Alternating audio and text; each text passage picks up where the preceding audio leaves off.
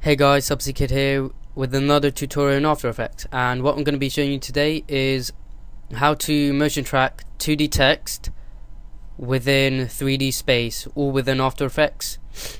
So basically it's all done within After Effects. It's kind of like 3D motion tracking with Buju, Cinema 4D and all that, except this is all done within After Effects and it's with 2D text.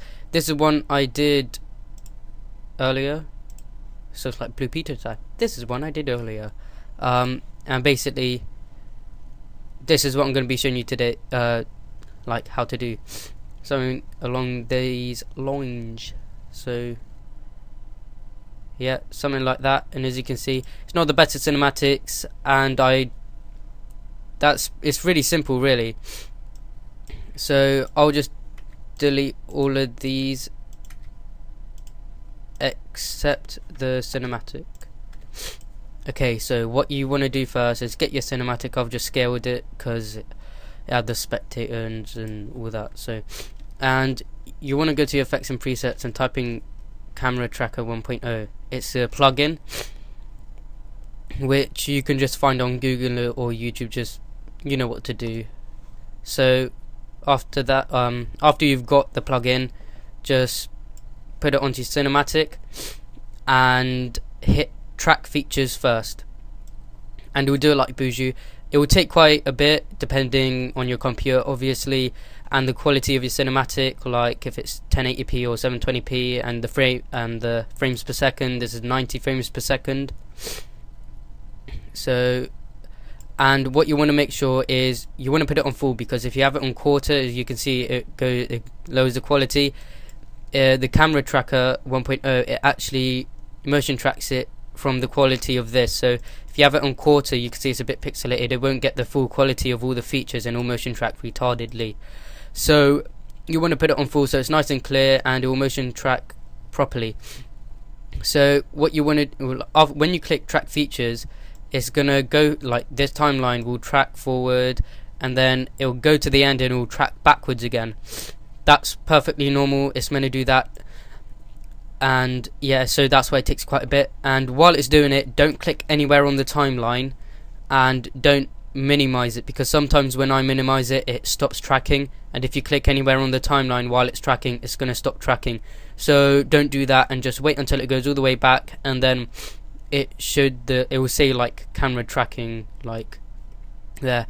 Once that red thing's gone, then it's all done. So if I just hit track features, you can see this is tracking forwards, and then once it gets there, it will say tracking backwards, and just wait until it gets to the end and this red thing to disappear. So I'll be back in a couple of minutes when this is done, so you don't have to watch like 20 minutes or 5 minutes, however long it takes. It doesn't take too long. So yeah, I'll be right back then. Okay, it's not finished, but I'm just gonna like let you see. So as you can see, it's just doing it, and it should just start going backwards, and we're here, it's going backwards. As you can see, it went to tracking backwards, and it will just do that. So I'll just be right back when that finished doing it backwards. Okay, so it's just about done, and there we go. And just wait for this thing to disappear here, and there. So that part's done. Throughout the thing, it might sometimes say not responding over here, but that doesn't matter. It will work. Especially like when you hit solve camera, it sometimes goes like not responding. Just wait and it will do it. So now after it's done that, you can see that it's just like, if you click on the effect over there, you can see that's like real, yeah. And now what you want to do, you want to hit solve camera, and it shouldn't really take too long. I won't really bother pausing. It will come up with this, and just hit OK, and then it should, if you just keep on waiting, it should, yeah, it will come up again. It might even do it once more, I think. Maybe no, that's it. It might just come up 1 or 2 times like that, and you can see they've gone green and red instead of all yellow. And after it's done that, you want to hit create scene, and it will make a null object and a camera. Okay, so that's part of the thing. Don't delete them because you need them. And now you can see you get this null object, So this is the null object. Oops. That's the null object there, so you can see it just comes in there. So that's the null object there, and as you can see, that null object is actually motion tracked. As you can see, it's just like perfectly like woohoo, motion track null object, and basically you just add the text. What you can do though, say if you don't want your text around this area, like you want the null object to be as close to your, like where you want the text, you want it to be as close to there as possible. So click on your cinematic where the camera tracker is, click on the effect and find the point you want. So I'll just choose this one.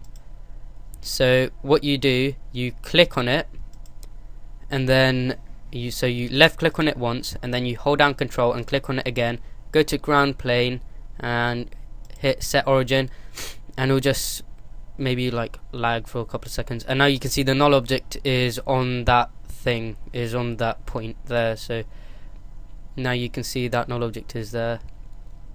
But yeah, so that's all good.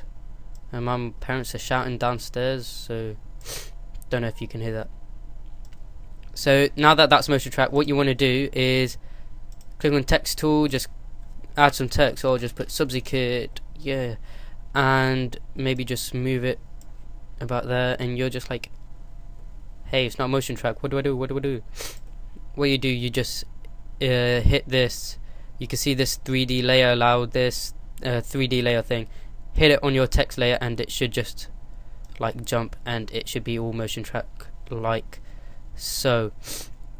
And what you can do is, if you just open up your text and then go and open up the transform, if you just like mess around with this a bit, maybe just but you don't want to move the text too much in the Z space like that, because sometimes it can muck up the tracking a bit. So let's go to the beginning. So that's looking alright, and